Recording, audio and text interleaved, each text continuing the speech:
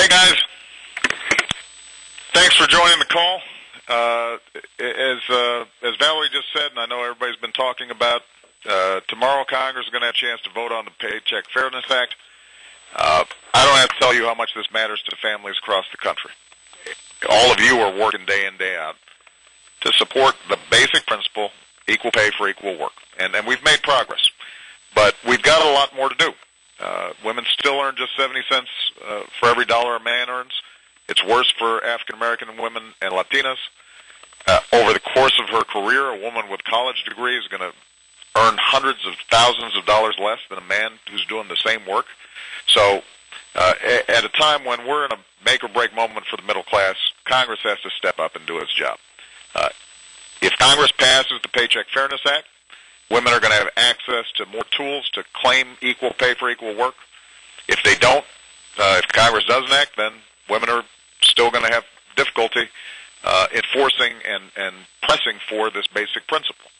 And we've got to understand this is more than just about fairness.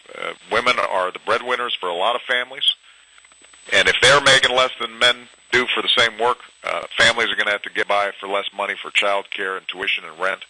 Small businesses have fewer customers. Everybody suffers. So that's why we moved forward with the Lilly Ledbetter Fair Pay Act.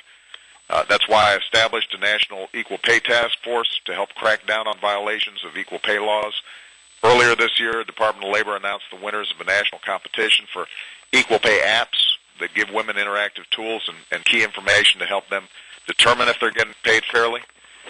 So we're going to be releasing this afternoon a formal administration policy message supporting the Paycheck Fairness Act. And we're going to call on Congress to do the right thing. But let's face it, Congress is not going to act because I said it's important. They're going to act because you guys are making your voices heard. So senators have to know you're holding them accountable. Everything that they're going to be hearing over the next 24 hours can make a difference in terms of how they vote.